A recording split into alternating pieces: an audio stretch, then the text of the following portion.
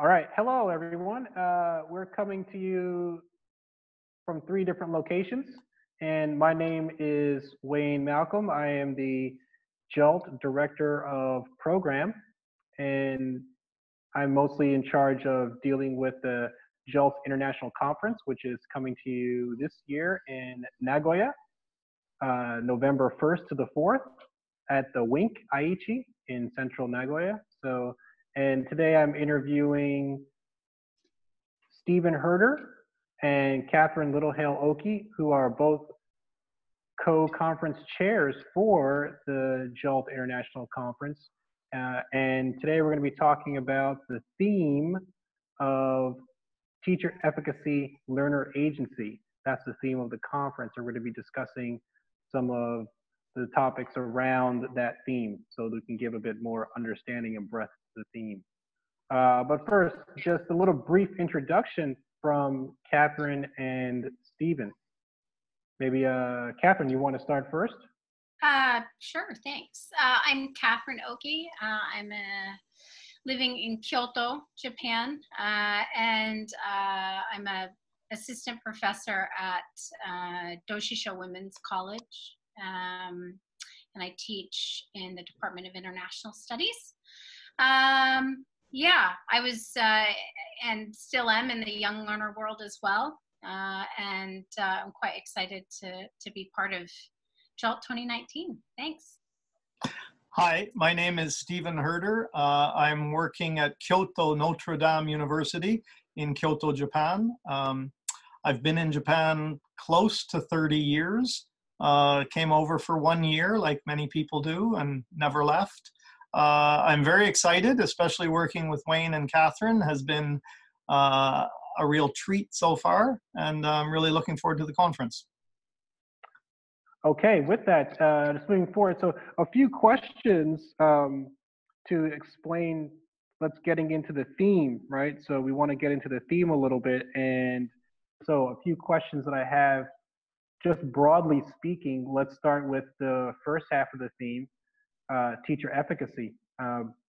Maybe Stephen, I know coming from, you're the one who kind of proposed this, so tell us a little bit about teacher efficacy. Yes, so efficacy is one of those weird words that we hear sometimes, but you're kind of hamstrung to define it. So I want to go back to 3 very quick terms: self-esteem, self-confidence, and self-efficacy. Now, we all know self-confidence is, I can do it. Yes, we can. And self-esteem means your own self-worth, your feelings of, I'm okay, I like myself, I have good self-esteem, or I have low self-esteem. But the idea of self-efficacy is somewhere between the two.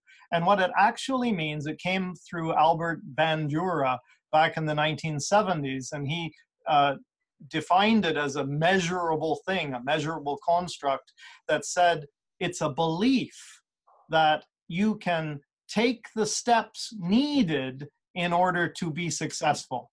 So that's what that belief of somebody who has high efficacy, high self-efficacy, is they know how to get where they want to be. Now that then, after years of research into self-efficacy, it kind of morphed or expanded into teacher efficacy. And then when I started reading about this about a year ago, I thought, oh, wow, I guess I see a lot of teachers as those who have high teacher efficacy, meaning that they really believe they can impact their students' learning. Well, it just oozes from them. Every decision they make is kind of based on, I'm going to get those students where they need to be.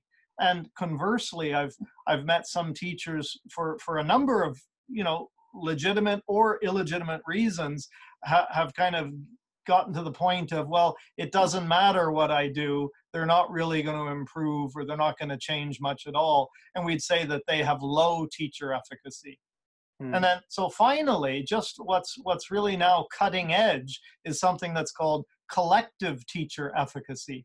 And that idea is something that was really meaningful to me, because that's something that Catherine and I experienced over the last 3 years at our previous university, is where a group of us made a commitment to come together and share our ideas and find what we agreed on and argue over what the outcomes could be and present the same kinds of messages to all of the students in our department.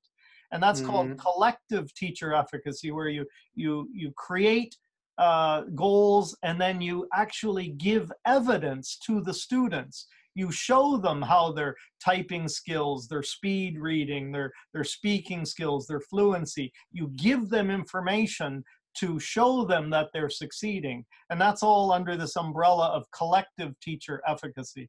So it's quite deep, this efficacy idea, from self-efficacy, teacher efficacy, and collective teacher efficacy. And that kind of forms the first half of our theme for JALT 2019. Wow, thank you very much. That's very informative. Wow, great. So moving to the second half of learner agency, Catherine, would you like to expand on learner agency? Sure. This, was half of the theme that came from the board, and I was familiar with the idea of learner agency, but I was mostly familiar with just the agency idea. So I come from a sociology and gender studies background in my undergrad, and the idea of agency in and of itself is simply the fact that you have choice and that you have voice. And so this also harkens back to Bandura, who Steve mentioned. But the fact that you believe, it's again a belief that you have the power to act. So for learners, this is knowing that they need to learn something, or knowing that they need to unlearn something, or knowing that they need to relearn something. But the fact that they believe they have a choice and they have a voice in their learning, whether it's learning, unlearning, relearning. There's also the sort of skills, I guess, that come into this. So knowing how they learn best, being proactive in their learning, that they can set goals and they can set action steps to help them get to their learning goals. They can develop learning strategies. They know the tools that they might need to learn. So again, it's a proactiveness, I think, from the learner's side. Then there's the teacher's side, of course, that we can have an effect on that. We can advocate for students having choice and for having voice. This is the 21st century. Everybody talks a lot about, how there's so much information out there that from now we must continue to learn this idea of learnability, that we have to be adaptable so that we can keep up with the changing times. So knowing that we can learn, and that teachers can then influence that we believe, going back to teacher efficacy, that we believe we can have an impact on it. So there's also this side to it that agency, learner agency, is almost a competency in and of itself, that it's not all encompassing. So what I mean is a student may have agency for one task, or for one context even. But in another learning context or for another task, they may not have or feel they have agency.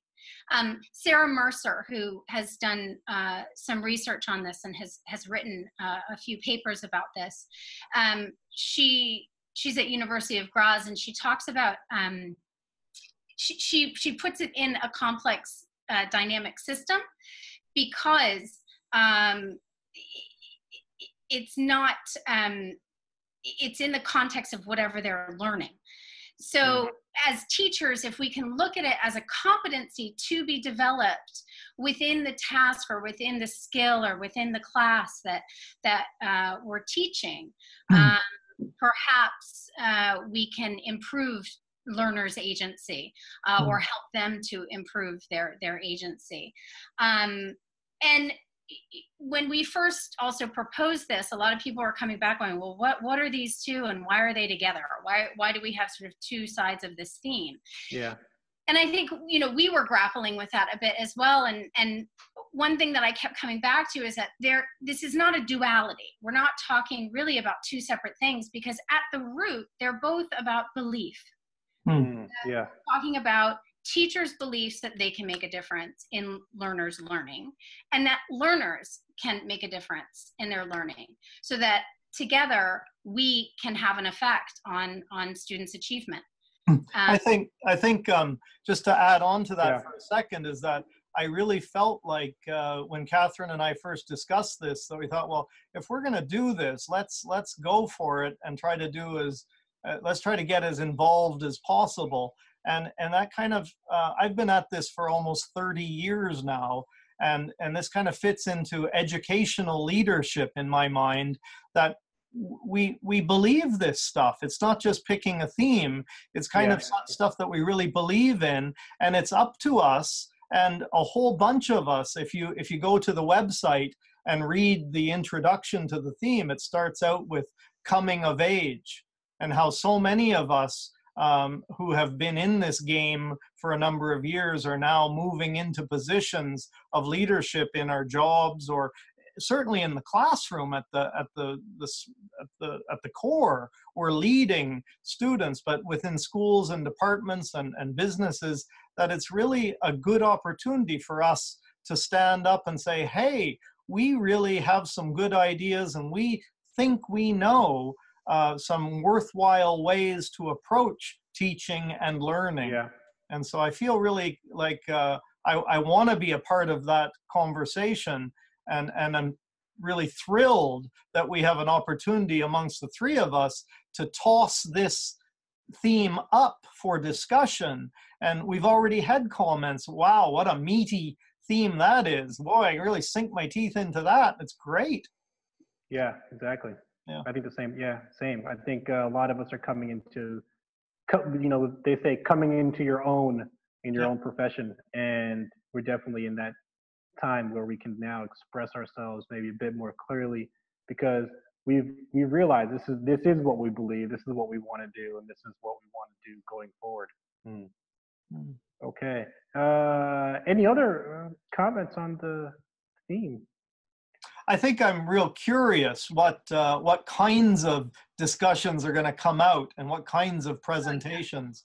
And we all had to Google search these terms. Yeah, Catherine, what did you go through? Yeah, I mean, you know, I think if you're going to read something sort of inspiration for this conference, I think looking at Bandura would be good. Yeah. You know, he talks about agency.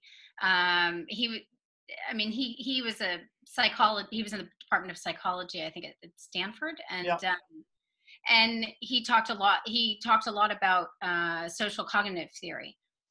So I think he would be a good person to read. Also, Harvard did a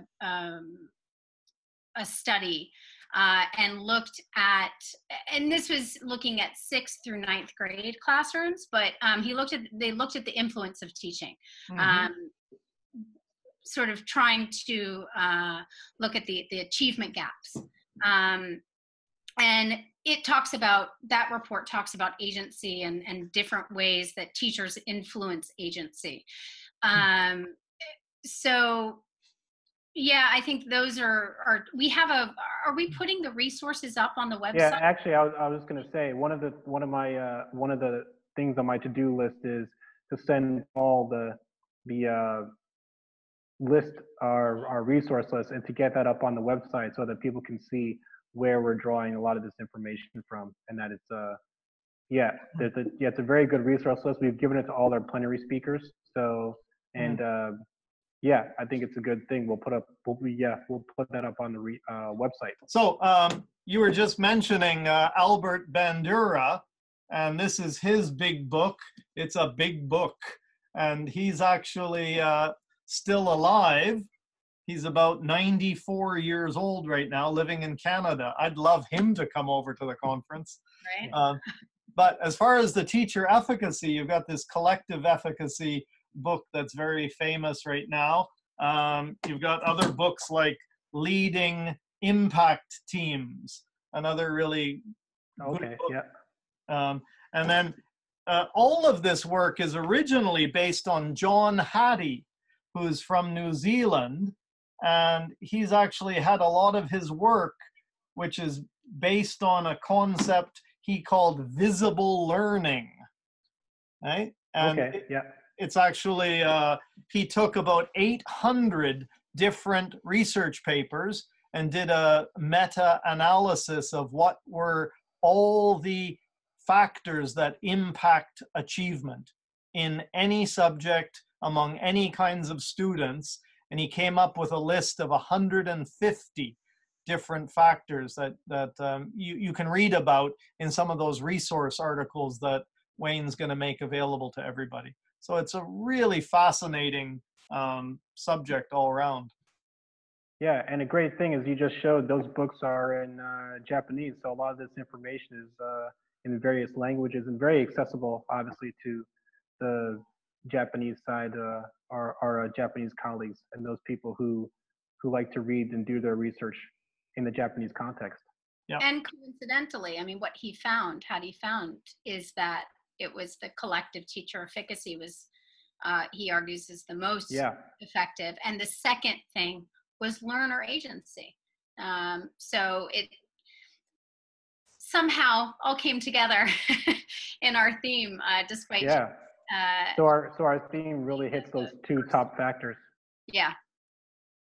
And, you know, I say tomato, you say tomato, efficacy. I think we need to have a little show and, you know, song and dance, perhaps for the opening. After the one opening, you could do the efficacy. That's right. But let's not call the whole thing off. Yeah, definitely. All right. I have my moment. All righty. Shall we wrap up there? Yeah, I think, that hit all the three areas that we wanted to hit. Plus it got that little summary section in there of what you were talking about the topics that will come up at the conference that we could talk about. So by all means, if anybody wants to contact us for anything, we'll be at the EBMs this year, the executive board meetings, and if anybody else wants to talk about ideas or collaboration or anything else, I'm always big ears on all of those things.